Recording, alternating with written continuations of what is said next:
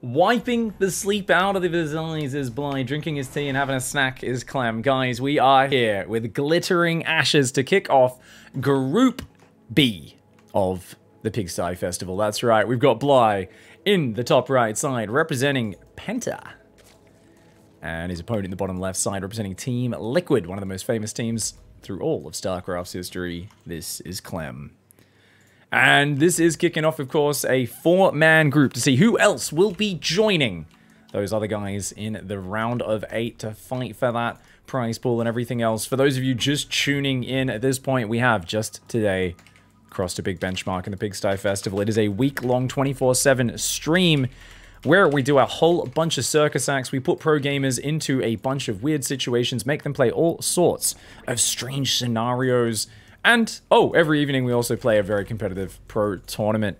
Started with just a $2,000 prize pool, so we're absolutely floored we had such good players sign up and be able to play it. I say sign up. I may have offered them all, you know, promises. I may have made promises, but they've signed up nonetheless, and we've managed to double the prize pool today. So we have hit $4,600 prize pool. So we initially jumped it from $2,000 to $2,300, getting prize pool right down to the 3rd and 4th place spots in the groups. We've just doubled the prize pool for everyone in the tournament. That's been a big thing that the community has done. So big thanks to everyone who did drop by the Twitch chat in the last few days and contributed. Of course, a reminder to anyone who is watching live, we are very much focused on donations for this event as we're trying to pass on 50% of all of those to the pro gamers, and that way we dodge that Twitch tax. If you're playing subscriptions or cheers or anything else, of course, Twitch is getting a big chunk of that. Everything does make a difference, and we appreciate it all. And the fact that so many people are tipping in 2021, when not many people do tip. Most people do, you know, prefer to sub or use a cheer or one of these Twitch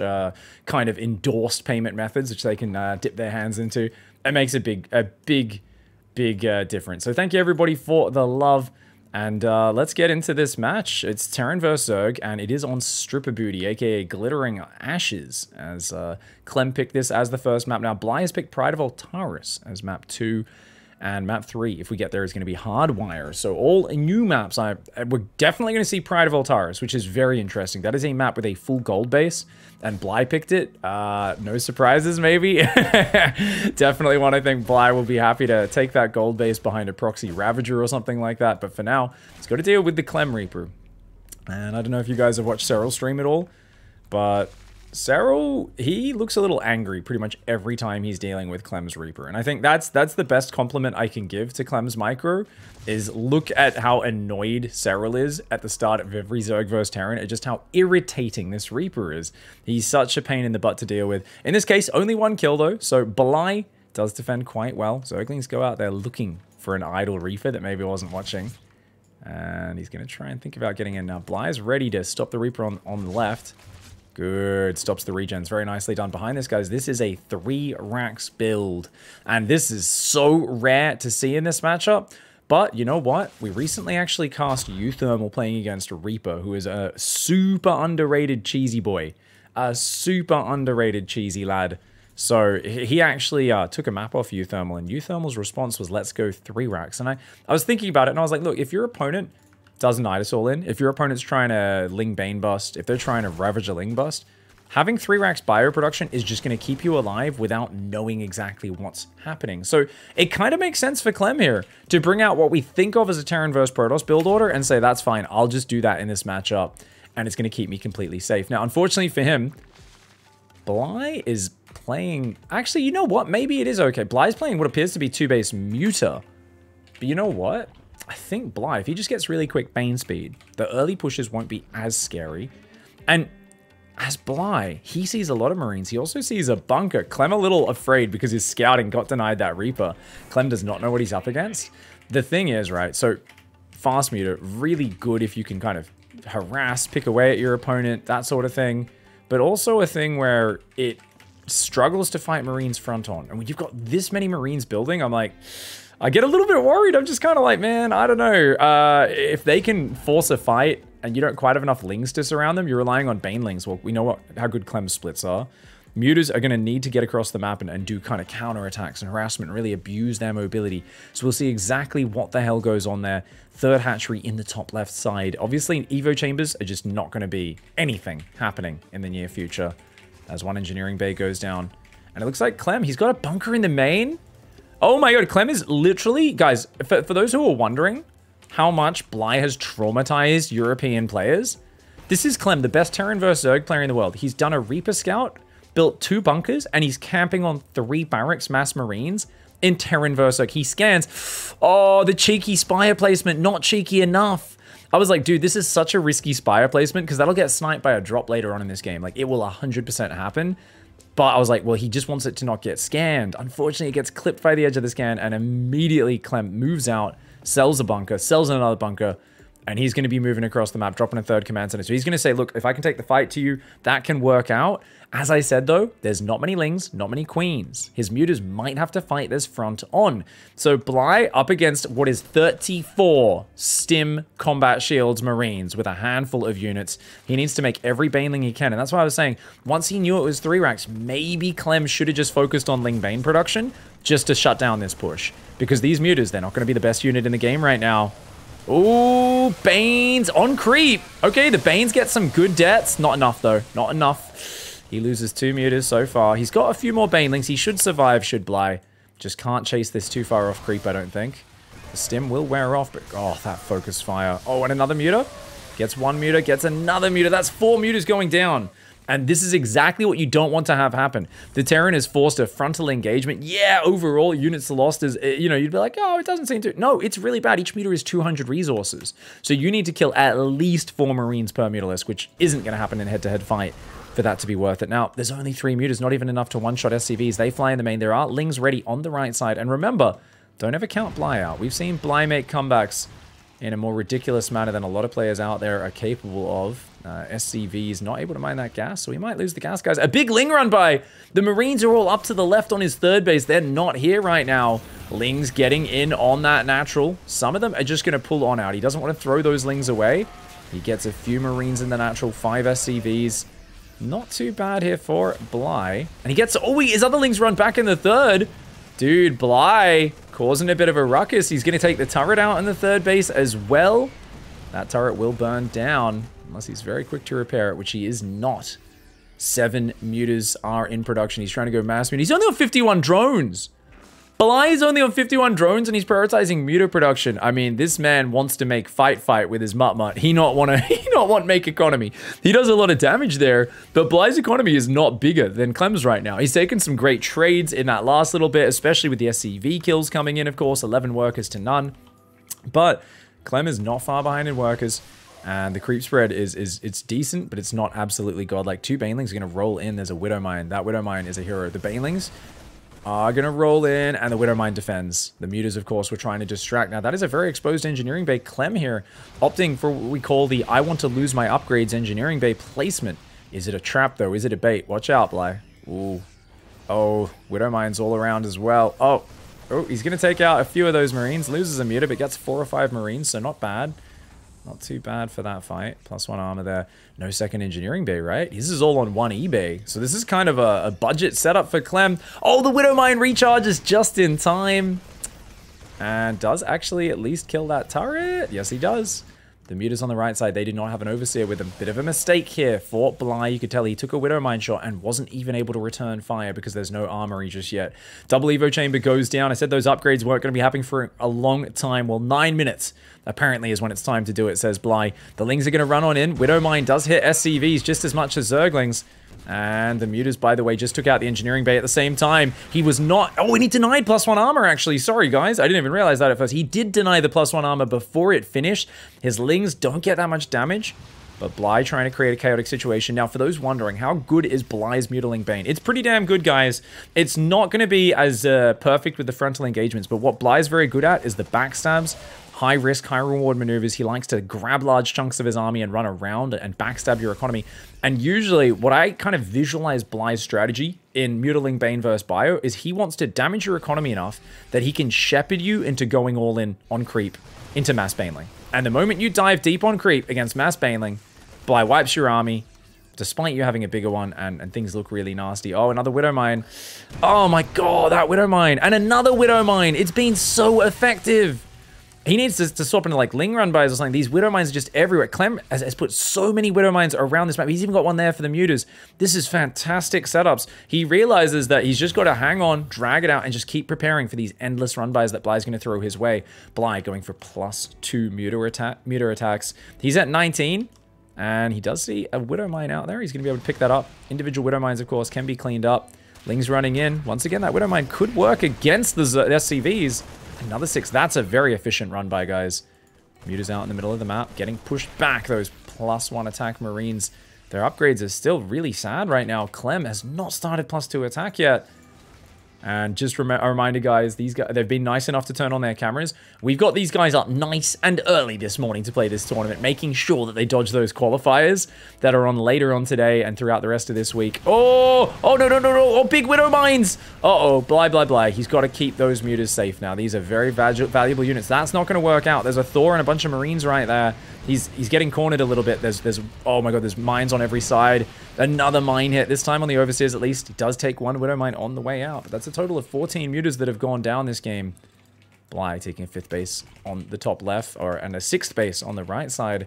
And Clem's going to start answering these little pinprick attacks, little Widow Mines. I say little, but big potential payoff. We've all lost games to Widow Mine drops.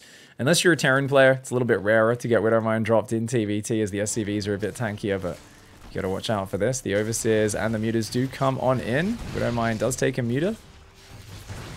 And gets 2 drones there as well. Not too bad. Keeping BLY busy. Upgrade advantage is not there for Clem. Keep that in mind. This army, it's not as powerful as it maybe could be. It's still a crazy Marine count, though, up against what is mostly mutas and banelings. Now, if you don't have a lot of Zerglings in there as well, if the Marines are well spread enough, it kind of feels like it can be hard for the Zerg to get the right engagement. If you can get the Terran to clump up, then it'll work out. He's going to go in with just a few banelings to start. Gets 1 Widow Mine set off, gets a few units. Banelings gets 7 SCVs with the run by. Ooh, Banelings going in these small packs. He picks off a Widow Mine, but he takes a big Thor shot and a Widow Mine on the left side. BLY's got to give up this base. I think, yeah, he's already given up the bottom right. He gives up that base. Mutas are going across the map. He's going to use his rally to defend. Both players on their way to 2-2 upgrades. The mutas are going to dive in here. Oh, he does get that Widow Mine just before it fires. And he's going to get the turret. Oh, not bad. The +2 mutas working some magic right now. Clem's economy looking a little worse for wear. But BLY'S economy, nothing to, nothing to write home about either, as the mutas, they're taking some awkward trades. Is it going to be enough if he can get rid of the Widow Mines before they fire? But oh, he takes 2 big Widow Mines. Clem taking some big hits. 2 random Marines on the left side, causing him a bit of trouble as well. The mutas gets 25 SCV kills. A lot of those mutas, if they can disengage for 30 seconds, they can regen, but they're not going to get a chance to, at least not quite a few of them. He goes back in. I mean, he's going to get more SCVs, but a turret finishes. That one dies. I mean, the mutas are tearing Clem's economy apart.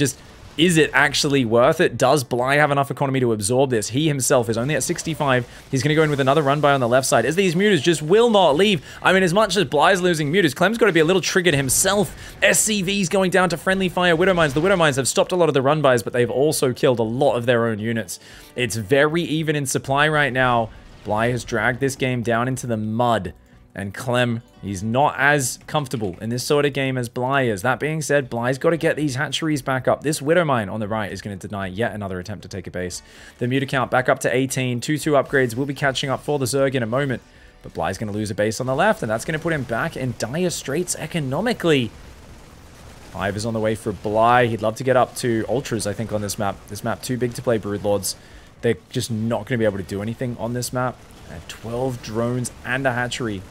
Ooh, drop on the right. Well, at least the mutas will clean this up pretty efficiently. They do outnumber that.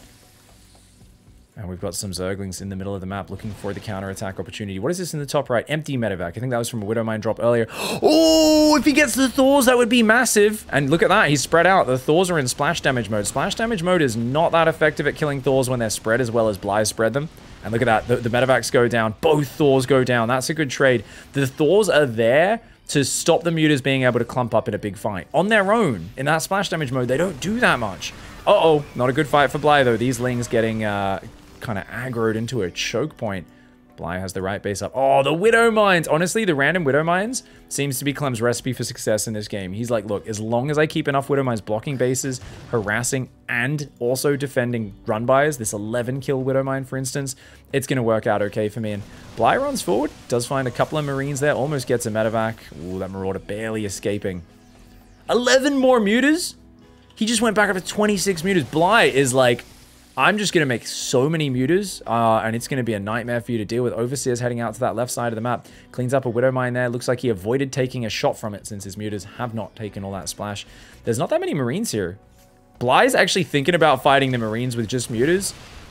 Bit of a wild decision. Zerglings will clean up that Widow Mine, but more bio is here to deny the base. He's going to take the right side. That is a 6 mineral, 1 gas base. It's kind of a 3/4 mineral base, half gas base. And, ooh, gets a few pickoffs. He's being so annoying with these units. Ooh, he does get that Widow Mine just before it fires. Another medevac. Another Widow Mine. Ooh, Clem is reeling right now. The pressure from Bly with these mutas. Dude. Oh, old man experience getting in there. He even pulls 4 mutas to the left. Drags the Widow Mines away from the center of the pack. Cleans the turret up. But the Thor on the high ground and the medevac boosts it down. Those young boy hands. He's not going to go down out without a fight. And look at that. Oh, watch out. Marines there. A lot more mutas just went down. I feel like every single time Clem looks like he's about to get way ahead, he just loses another 10, 15 SCVs. But he kills a lot of mutas doing it. And Bly's economy is never gigantic. So it's all this game is always in question. It's always in question who's going to win. There's 3-3 on the way, but there's also an Ultra Cavern on the way. Bly cannot afford his 3-3 upgrades. He doesn't have a lot of creep spread. I mean, if this was a normal Zerg player, I'd be a bit more worried about the lack of creep and upgrades. But he's shown that he can kind of keep Clem's economy down in the mud. And as long as Clem's economy is down low, he's fragile. You know, one big misstep and Clem could die. You can see Clem's so cautious with his army because of that, right? 3 Banelings for a Widow Mine. A great trade there for Clem. Mutaling does come in on the left side of the map. Does catch this drop. Picks it up, though. He's going to buy some time. And that's all Clem needs to do. As long as he can punish while all these mutas are out of position, that'll be good. That gets cleaned up. He takes out the base in the bottom right. Can he take this base out as well? It's a lot of Marauders. That is a lot of Banelings, though. But there's not much with it. Oh my god, there's not much with it. That was like 30 Banelings on just Marauders and Thors. Oh, no! The Widow Mines in the production. Clem sets up a trap. The mutas overwhelmed, but they take a beating while doing it. They get that Widow Mine there on top of the production, but he's taking so much damage and losing this base. Potentially a fatal blow. Then again, all these SCVs going down. There's more Banelings. Remember, Bly still has 2 mining bases, and he's got a base going up on the top left as well. And he's actually still got a great worker count. I mean, I don't know. I thought all those mutas were going to die. They're still alive. They're still doing damage, but oh my god. This is so dangerous. The mutas are so expensive, and they're all going down. Bly, this looked so good for these mutas for a while. I don't think this last part of the fight was good for him. I think he just gave up his #1 tool that's been keeping him active in this game and in control of this game. And now without those mutas, I think he can't afford to rebuild them. I think Corruptors, a couple Corruptors might be an okay call, but generally just swapping into Ultraling, not a bad idea. Kindness, Adrenal Glands. He's stuck on 2-2 versus 3-3 for now. But he's got Lingbane Ultra. He does have a new base in the top left. He's rebuilding this one. Let's look at the income graph for the last few minutes of this game, or the income tab, sorry, I should say, as apparently the income graph doesn't work on Pro 2020. Yeah, that's a thing. Okay, so yeah. It looks like right now with mules, Clem is feeling fine. The Widow Mine. Oh, that Widow Mine, sorry guys, that got 13 kills. I looked away because I thought it was going to die, and it actually did very, very well. It's going to go burrow behind the base. These random Widow Mines, these little squads moving around the map, causing problems. And having lost the mutas, will Bly be able to still dance with Clem? Will he still be able to hang on? Oh, he doesn't see this army coming. Clem getting a little bit more confident. The moment the mutas aren't in his face, he does find a big bit of damage. Lings run in, they get deflected. And it looks like Clem has finally gained control of this game. Bly has made it messy, he's made it scrappy. Both players have been finding it hard to adapt, especially here on one of these new maps that is so big, so widespread. But the longer the game's gone, the more effective it seems that Clem's macro has been. And now that there's not many air units, he can always pick up and get on out of there. Only a few mutas to chase him. Not going to be able to deal with that. You can always just drop on the other side there. Mutas do have to pull back. Picks up again. Starts retreating home. Planetary in the middle. Another command center goes down for Clem right now. Clem is up 30 supply, and a lot of that is army supply as well. So if he can bring all of his forces to bear, as good as Ultras are, you've got the 3-3 upgrade advantage, you've got +2 vehicle plating, making that Thor, those medevacs a bit tankier, and he's staying active. Because remember, Bly, he's struggling to deal with these Widow Mines. Another Widow Mine there, denying bases. He's so good, is Clem, at just leaving Widow Mines everywhere. A thorn in the side of Bly when you've got so much space to cover. Clem said, how can I use this space to my advantage? I'm going to leave Widow Mines all over the map, and it's just going to be a nightmare for you to constantly clean them up. I'm going to push the left, drop the right. Oh, it's a lot of space cows. He's got to get back to the bridge, but he's going to push the right side at the same time. Oh, this army got kind of, not quite F2'd, but shoved there. It rallied on the wrong way, so he loses a lot of units. Really sloppy from Clem, but does it matter? He's got a base snipe on the right side. He gets a few mutas down. He's going to take out that queen as well. Drones hiding, cowering on the right side of the map. Please don't find us. Ah! Zerglings are like, yeah, I don't know if we want to fight behind a mineral line. They're going to try to do it. But as I said, he's got so few mutas. He's rebuilding mutas. I think at this point, because you've got so few, you're probably better off with corruptors. Just because the mutas are going to be in such low numbers, you need something tanky that can also slowly kill the medevacs without getting popped. And with this base going down, that's it. I think Clem's done it. He snipes this base. His drop in the main does get cleaned up eventually, but look at this. He's even in the third of Bly, which is completely mined out. And Clem, you can see he's feeling it now. You can see it in his camera. He's kind of bopping up and down a little bit. He's looking relaxed. He's looking focused. And it seems like this has been an interesting way to start the day for both players. But at the end of it, it is going to be Clem with the massive advantage. Now, that's an interesting push. A 3 Widow Mine, 4 Marauder, and a Marine run by that he's just queued to A-move across the map. Zergling's going to deal with that pretty easily. And nice spready there from Black. Oh, that Zergling! Its job was to split. And it goes and lures the Widow Mine shot into its friends. What an idiot. Ultralisks there. Not Bly being an idiot. It's his Zergling, by the way. Just in case you guys are unclear. In case you misheard that. Maybe English isn't your first language. But it looked like he purposefully split it. And then the Zergling just aggroed on the other Widow Mine. Uh-oh. Watch out. Oh, okay. Yeah, it's not too bad. Ultras are chonky boys, so they do kind of absorb a lot of the Widow Mine splash without that much room for Zerglings to do it. Clem up 80 supply. And it's just a process of mopping up the Zerg now. Big army for Bly coming in, but look at this. If he can pull up this ramp on the left side, the Thors are going to go down up front, but he's got a good Marauder count. And a healthy Marauder count is a bunch of sad space cows. That's exactly what that leads to. 2 red hit point Ultras, a couple of very weak mutas trying to get out of there. Chunks of Ultralisk go flying. Bly tries to block the ramp with a whole bunch of fake Bob Marines. Like, hey, my name is Bob. Hey, my name is Bob. Hey, and we're real Marines, totally, man. Clem does not fall for that one. He ignores them and continues to move forward. And Space Cow chunks littering the map. The Banelings struggling to finish morphing here. And just beautiful macro play in the face of a very scary opponent. And Clem managing to overwhelm Bly in the long game. Alright. What's up, everybody? How the heck are we doing? Down here in the bottom right side, we got Bly. And this is his map pick on Pride of Altara, so we see what he's got in store for us. His opponent in the top left, this is Clem. Now, this map does have a different type of little Automaton 2000 here. It's kind of a funny little robot. It almost looks like a jester, I find, with its funny little robot arm that's on its head. But I think what's more interesting about Pride of Altaris is the fact that you have this very hard natural to assault. This narrow ramp going up into this choked up area. It's hard to get in there. Pretty big main base, though. Nidus up there, very hard to get up to. It's really far from down here in the natural. And then you come down to the third bases, which open up a little bit more. But more importantly, check it, gold base up here and down here. And we knew that Bly wanted to pick this map. And of course, he could use this gold base as a launching pad for Roach aggression. Bly did pick this map. I don't think it's surprising that he's picked that one. This is an earlier CV scout for Clem, but remember, where's Clem? You're worried about proxy hatch. You're worried about getting cheesed. You're worried about so many different things. Are you thinking about the gold base? Have you thought about this map? Do you have enough experience here to know about it? Because I don't think it's a big surprise that Bly goes for this gold base. For those who don't know, it is 8 gold mineral patches, not just 6, which means you can get more than a full base of mining out of that base.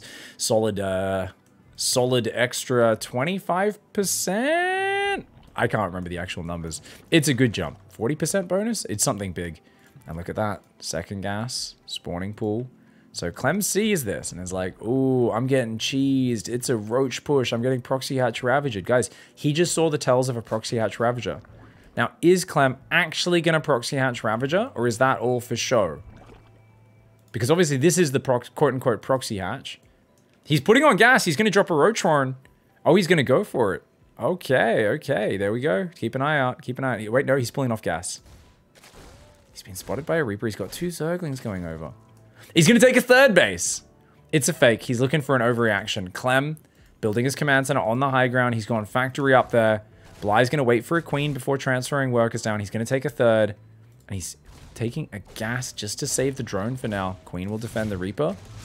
All right. So BLY here, he's like, all right, we're going to take the gold. You're going to freak out a little bit. And we're just going to macro up. And that is exactly the case so far. Reaper's going to rotate around. Queen, of course, is nearby. Got to make sure you don't lose these drones. Reaper will be able to interrupt that mining a fair little bit. Link speed's on the way. 1 gas is mining. Oh, BLY'S going to lose a drone if he's not quick. And the queen. Yeah, I think he's got to leave her. Oh, good spore trick. Good spore trick from BLY here. Okay, let's see what he can turn this gold base into. Because I feel like this is such a good thing to mess the game up. And look at this. Clem, even though he knows there's a gold base, he hasn't seen a lot of drones there, only a few. And he's still worried about getting all in off this. He's going to send some Hellions out, though. Dealing with those will be a high priority, but Ling Speed's finished and a Roach Horn's on the way. So this was fake Ravager all in into what will probably be a real Ravager all in just a few minutes later. And it's those layers of kind of surprising strategies that's very unpredictable and hard to deal with. There is a starport on the way. Hellions do come in. What's he managed to kill so far? Only 1 Zergling. There's plenty of Lings alive. He'd love to surround the Hellions. You got to be careful though, BLY. He sees ya. Banshees, a very good choice for safety. And that's why I worry about BLY committing to Ravager Ling off such a low economy. I feel like if he was on 40 drones, maybe, but in this scenario, it thinks... Oh, Clem. Clem gets in there very nicely. Now he's going to have to cancel the Evo. He's going to have to cancel the Evo. Oh, no. Okay, the Roaches will at least trap the Hellions, I guess, or kill some of them. Get some of these Hellions down. But now you've seen the Roaches popping out. You're going to have Banshees in a bunker at home. I think Clem here, I mean, remember that Clem, for those who don't know, we often consider him the best Terran versus Zerg in the world. Incredibly good at the other matchups as well. Recently besting Zest, a PvT killer in Home Story Cup. So this is not a player where you're just going to sit back and play a macro game. I'm amazed that BLY did it in game 1 with the 2-base muter opening. But here, he's trying to get him out with the Ravager Ling. I just think with the Banshee there, the Ravagers need to run away. If he commits, he's got to commit hard. Okay, he's going to go in. There's only 1 Marine in the bunker right now. He's going to bile down the depots. He gets 1. Okay, the depots will go down momentarily. The Lings are going to come in. If he can get rid of the Hellions, then the Ling Flood would be good, but there is no Ling Flood. That's the trick, is he kind of knew this wasn't going to be doing crazy damage. He's already gone back to droning. Is this enough damage? I don't think so. 6 workers go down. Oh, nice bile. Gets 1 more SCV. But now he's got to build spores in each base, and he's already down in workers. So I think the gold base here, a bit of a gambit for BLY. Hasn't quite paid off here. The spores going down in the main as well. Clem, I think a very well-planned anti-BLY strategy. And, you know, it's so funny watching this, because I am so convinced more than ever, because I know there's going to be someone saying, yo, this build didn't look good at all. If Clem didn't know this was BLY, I actually think like 100% he loses to this build, right? But you can tell he's played so many cups against BLY. He's got so many layers of safety precautions that he's trained into him that are, okay, do this, but wait at a bunker. Do this, but oh wait, rush the Banshees out ASAP because the Roaches could be coming. He's got so many safety precautions built into his play, and it's absolutely what you need to do against someone like BLY. BLY is such a dangerous guy. He's a player who can explode at any moment in any direction. He's very good with his all-ins. He's very good with his flexible play as well. And I do like, most of all, I gotta say, I think we've got to thank BLY so far for taking this beautiful base. Because this is the most beautiful part of Pride of Altaris. Let's be real. There's a lovely little Zen garden. Most of it's this disgusting Protoss architecture. And it's not that I think it's disgusting. It is kind of cool, right? All this cool Protoss. There's just too many maps we've had that have it. I'm like, oh, I get it. There's a bunch of different types of pylons around the map. Show me some more beautiful gardens and trees and forests and stuff, you know? Show me some more beautiful koi ponds and all that sort of stuff. Funnily enough, Zen had some beautiful koi ponds. It was probably the most un-Zen-like map of all time. It was stressful to play that map. 6 gases? No, 4 gases. Okay, so it looks like BLY'S going to try to play Roach Ravager, maybe. Try to claw it back. Where are the upgrades at? So it looks like 1-1 hasn't started yet for CLEM. He'll be starting that soon. He's got a lot of gas, so his mineral gas balance a little bit out of whack, but as he starts tank, medevac, and upgrades, of course, he'll be able to chew through that gas bank. Double Evo chamber on the way for BLY as well. And that Banshee coming on in. Okay, so CLEM here, I mean, these Banshees are going to be so annoying. CLEM Banshees are annoying usually, but off this start, honestly, if BLY can make this even look competitive from here, I will be massively impressed because he doesn't have creep connecting his bases. His gold base still sticking out like a sore thumb. An obvious point of contention that CLEM can push on at any moment. And I wonder if BLY is planning to give that up and fall back to this base if it gets in trouble, because that's what I would be trying to do here. He does have the boost of the gold minerals, which is allowing him to kind of claw his way back in terms of upgrades are in time. Roach speed is there. He is getting that extra hatchery. The army, though, I don't think it can be stopped. I don't know, man. Actually, they don't have upgrades for the tanks yet. Oh, there's just no answer to the Banshees. Without answer to the Banshees, the tanks can just waltz forward. These Marines don't even have stim yet, but they will in a second. Stim about to kick in, as will Shields. The Marine tank just launching on forwards. Roach speed's not quite done either. I think give up the base, fall back might be BLY'S best option, but it is the best of a bad set of options. After he went for a big gamble early on, it did not pay off. And oh no! 4 Overlords popping on top of the Marines. Youchies. Okay, drones there pulling back to that base as well. The Banshee does clean up these drones. A few more going down in that base. The Queen's going to take down the Banshee as well. Marines and tanks coming forward. Ooh, okay, triple bile on the tank. The other tank goes down. The Marines will get pushed back for now. There's another tank back there in the top left of our screen. The Ravagers will get the triple bile on the tank. Oh, wait, they only did the double bile. Ooh. Ow, wow, wow, wow, wow. Each Ravager, remember, costs as much as a Mutalisk. They're a very expensive unit to go down there. Lots of Marines, tanks, medevacs coming forward. The Lings and the Ravagers going to try and fight this back, but there's just too much Terran. 4th Command Center is on the way for CLEM, and he will be able to take this out. And you know what? Just good thinking by CLEM in this map to just from the very beginning go and scout that gold base, checks it out. And I think as soon as this game's over, we're going to rewind it. Because I want to check his scouting pattern early. Did he look around his base for proxy hatch? Because normally, BLY takes a map off CLEM very regularly. Sometimes 2 or 3 maps with proxy hatch Ravager. It's one of his best all-ins in this matchup. He has so many variations. Was not able to trick CLEM in this game, though. GG's. Let's do that quick rewind here, guys. I am very curious to see what the hell happened there at the start of this game. Because I don't think I was focusing too hard on it. Let's look at CLEM's vision. See how quickly did he clue onto what was going on. So if we look at CLEM's vision in the early stages of this map. The right side is live, right, Dot? Okay, I always forget. Cool. Yeah, he just goes straight there. He doesn't even check both hatch locations. Immediately Reaper goes there. And he just, the thing is, because he scouted early enough, with the SCV, he sent it out on like 17 or I think 18 supply. He basically is about to go for the command center. And even before that, he's like, all right, let's put the command center down. 400 minerals, no hatchery. Nope. SCV goes back, depot, command center on the high ground. He actually, he thinks about going second gas and he changes his mind, goes command center, then the factory in the second gas. But very clever play from CLEM. And that is partially, I think, because he sees the pool and the gas were not that early.